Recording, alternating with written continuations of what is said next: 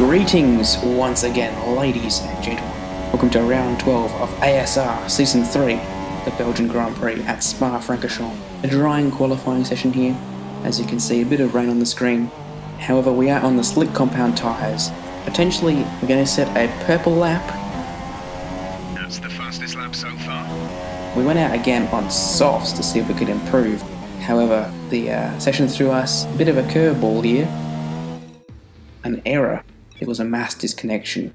So the decision was made to have a one-shot qualifying session to decide the grid. Unfortunately, we came up a bit short this time.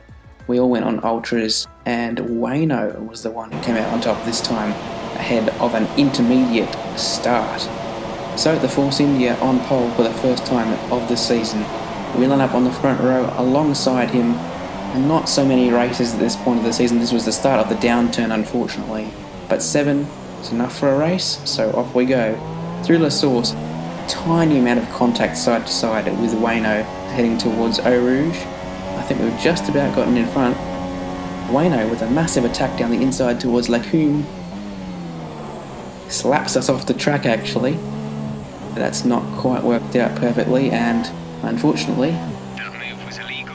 Return the position. we're going to have to give him the position back, even though it was his mistake that put us in that position. He chops across promptly. So will he readdress the situation, knowing probably why I let him through? Probably not, as he's very sideways through the corner with no name. Towards Pouon we head. This could be suicidal. I back out a bit early, and he just makes it around the outside, albeit slightly off the track over the curb. Really on edge is the Force India driver. I think leading his first race that I've been in, at least, potentially could be his first victory.